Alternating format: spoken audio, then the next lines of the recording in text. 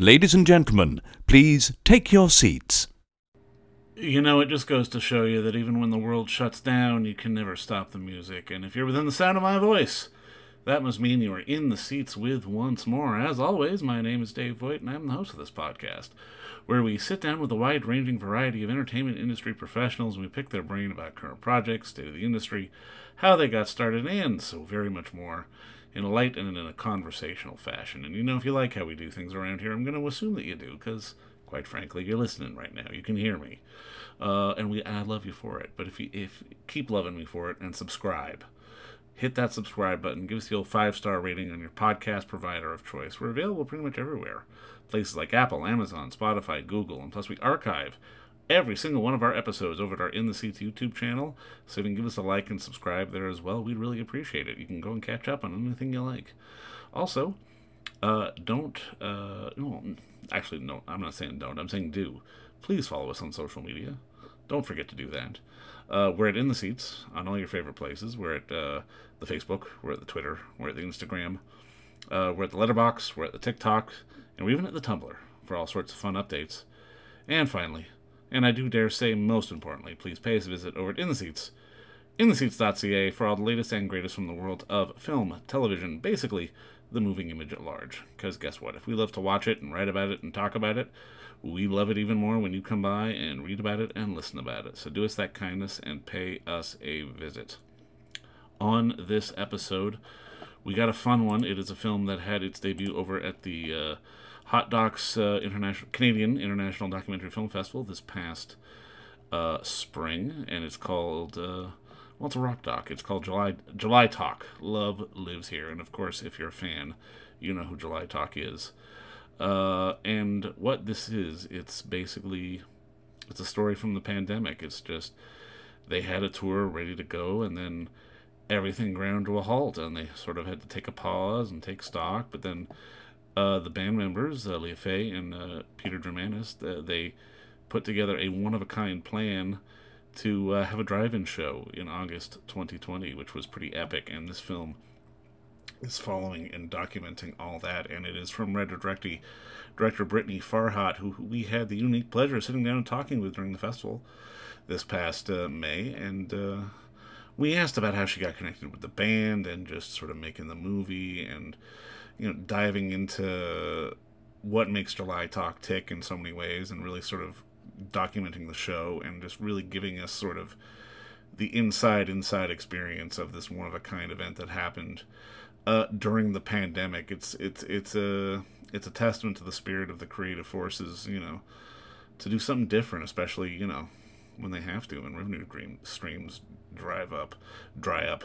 Believe me, we can relate on that one. It's something that everyone in the creative world is always working on and always looking at, and it's a fascinating and it's really a well done documentary. That's not just going to be for fans of July Talk.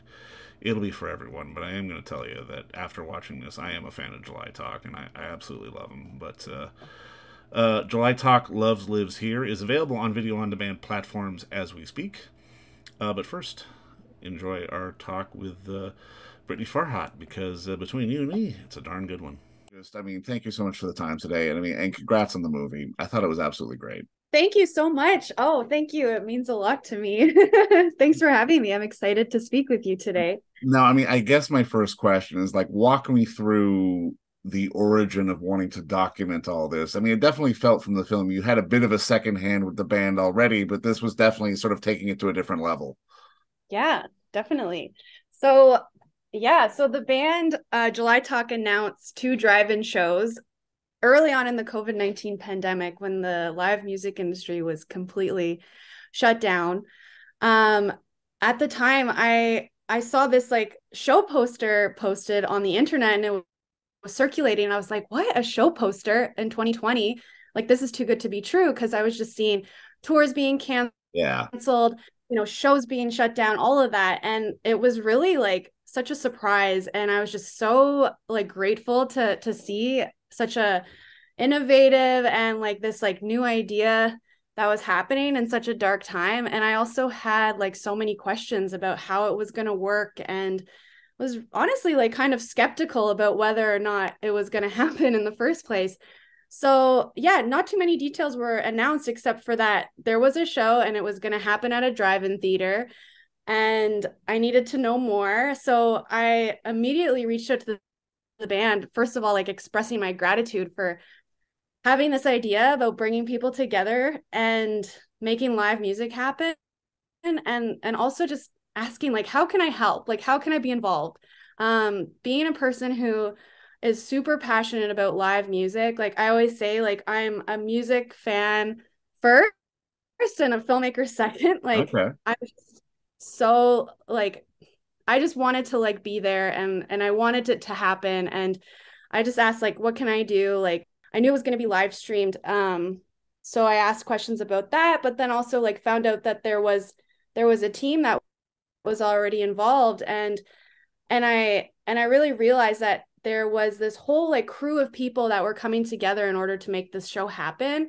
And I felt as if my place in this experience in this project was to like document the collaboration behind the band and their crew, and them really like, pushing through this tough time in order to make these shows possible. So for months, I started documenting the process behind planning these shows, the challenges that the band faced leading up to the event. Was at the drive-in itself, documenting the behind the scenes and how the crew was interacting, how the band, what their feelings were like to be stepping on stage for the first time in a long time. And yeah, throughout that process, like I learned so much about the band because I was with them in their homes, actually not in their homes, mostly outside because of the social distancing rules. So they're playing everything outside on like plastic tables, masked up. I was like social distancing. So it was really challenging in that sense to actually like feel um like really like kind of like we were connecting, but it was very kind of in a distant way. But so Mm. we had to kind of learn how to like interact. And I was learning a lot of like personal struggles that they were going through, like from like yeah, a personal perspective too. Like, and I was documenting those things and asking them questions, and a lot of like issues like mental health and like physical health started to come up. And throughout that process, like I just wanted to dive in deeper. So after the drive-in show, I continued to work with the band and continued to follow up on these things that were unfolding before my eyes. They spoke to me a lot about like burnout and what it feels like to be touring like constantly. They have like such a long life as a band so far. They've been, making records and touring the world for over 10 years. So I really dove into that, what it feels like to be a band, grinding, and what it feels like for that to be all kind of taken away from you too during the pandemic. So yeah, I've been working on this film for 3 years, and it's really a portrait of a community of artists that came together during this tough time, to make live shows possible and to make music happen in a time that felt really challenging to gather. And yeah. Well, and I mean, that's the fascinating thing for me because, I mean, in watching it, I mean, as a band, they had this reputation and this history of being just, throw everything in the back of the van and go and tour and perform and like almost in a very much a punk rock kind of aesthetic. And to see them planning out something so meticulous and so carefully and having to rehearse, which was even sort of counter their some of their very natures just for like sort of the in-between stuff, like riffing with the audience was kind of fascinating. I mean, I was curious, like when you're in the middle of it, like watching them, are you kind of aware that they're even sort of having to reinvent their own live show, so sort of on the fly as they build towards these shows? Yeah, like I never really like so July Talk was a band that was very much like they, how do you say it, like um they were pretty like, I guess, like kind of private. I never was really exposed to this world, like this behind the scenes look, until I started working with them on this documentary, because they've been very like, I guess, like intentional about what they share publicly and on the internet, and like their music videos were so like, cinematic and produced so beautifully, and they really have like this like iconic like aesthetic when it comes to their music, their live shows, and they're very like mysterious too, which also drew me like to become very curious about them and their story, and why I wanted to know more, because I didn't know a whole lot about them from like the back side, like their backstory. So when I started to document them leading up to the drive-in show, like I really started to realize like how like DIY they were, and like how much control they have like over their vision, and like the people that they work with, and like why they do the things that they do. Like they're visionaries in that sense, and I really respect them for that. Like they come from a filmmaking background. Like Leah and Peter, they're amazing producers and filmmakers themselves. And the drive-in show, it was so interesting to watch them put it together, because they really wanted to include that like kind of cinematic element to the concert through like what the live stream was going to look like what was going to be projected on the screen. So it was very like carefully orchestrated, but then from looking at it behind the scenes, like it was very like bare bones. They just really took on a lot of work themselves, and had like a very small team. And that's what I admire about them, because I very much see myself in them. Like I have these big ideas and I have these big dreams, and I love to surround myself with a community and to keep my friends close and to work on things together. But it was very like a kind of a tight ship, like so and like when it comes to like seeing their journey, like when I dove into the band history, like it was very like kind of scrappy and punk rock, and so I really watched the band grow over the years, but they do still hold those same kind of values. Like I know like to this day, like they still like to do things themselves, and they do make a lot of like sacrifices for their art and approach it in a very like DIY and punk rock way. So I think they balance those two things like really beautifully.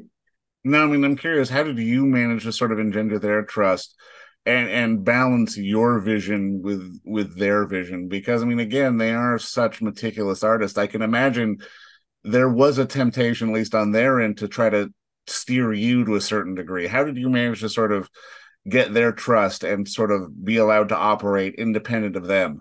Yeah, that's that's a great question. I was really excited about entering their world, which was like this like kind of cinematic world, but approaching it from like a very like kind of DIY way. Like on my end, like I love to like run around with my camera. Like I love, like I'm always like in the pit like shooting like rock shows, and like I thrive off of that. So like I was really excited to have like kind of like that like cinematic like ecosystem like that July Talk has created, and to kind of enter it in a way that felt like kind of like punk rock, and like those two things like merging was really exciting to me. So the live stream I knew was going to be directed by this amazing director, Adam Crosby, who has worked on July Talk music videos over the years, and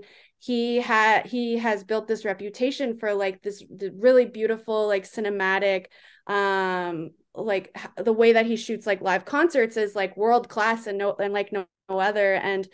And the idea of mixing that with like my like very like stripped down like bare bones like documentary style crew, like coming out and approaching it in a very like like kind of raw and gritty, like that really excited me. And they were really stoked about that. They saw that it was something different. They also like we have met previously like at shows, like they would see me like shooting like concerts and stuff, and I think they like trusted me and my vision because of maybe like the things that they have seen me do like in the past, I would like to think. So it felt like new and fresh, and they were on board. Is that what led to the decision for Black and White? Because I mean, it's such a simple choice, but it definitely made it feel a bit sort of like a lot grander. Yeah. Well, July Talk's like aesthetic is very much like they have like that iconic black and white look, like for Right. all their music videos, like all their like photography and that kind of thing. So, and then for me, like my first music video that I ever made was in black and white. Like I had like a live series like back in the day when I would shoot bands like at shows, and it was all in black and white, and that was very much like an aesthetic that I was drawn towards. And July Talk does a lot of like they shoot on like 16 mil film Bolex, so a lot of their archives were natively like shot monochrome, like black and white. So yeah, it just felt very appropriate for this documentary to be in black and white. Now, I mean, I guess that dovetails into the next question. Like, I can imagine it's a bit of a trip to get sort of access into the archives to look through older footage to use for the document. Like, how long was that process to really sort of comb through the stuff they had already done that you knew you could use for this project? Yeah, so it was about 18 months of editing. Um, I edited it from home over like There's a 7 hour cut of the film somewhere, isn't there? yeah, totally. Like I really like I first started with just the drive-in and like the documentation leading up to the drive-in, and like after the shows actually happened, I came home and I really like went through the footage and thought about like, okay, what did we capture? Like what were the things that I felt were like the most like important, and what story do I want to tell? And I really realized that like there was a lot more to this story than just the drive-in show. It was about community, it was about their journey as a band, and I really needed to yeah, dive into more deeper storytelling. And the band I know like had so many amazing collaborators over the years documenting their tours, shooting their music videos. Like, so there was like a sacred vault of footage somewhere, and I was able to be given those keys. And on one day we drove to the band's house, and they passed me this cardboard box full of hard drives, and they told like it was never seen before footage, and I was the only one given the permission to go through it. And yeah, it was about 18 months of editing, and I really watched everything, and it was really fascinating because there was a lot of these beautiful like observational moments where they're in the studio recording their first record. And I really made a point to include that footage in this documentary to tell it in the most like kind of natural way. Yeah. I wanted to stay away from, like talking heads, like that kind of stuff. Like yeah, it was meant to be like very like fly on the wall. And yeah, it's such an honor to have been able to work with those archives.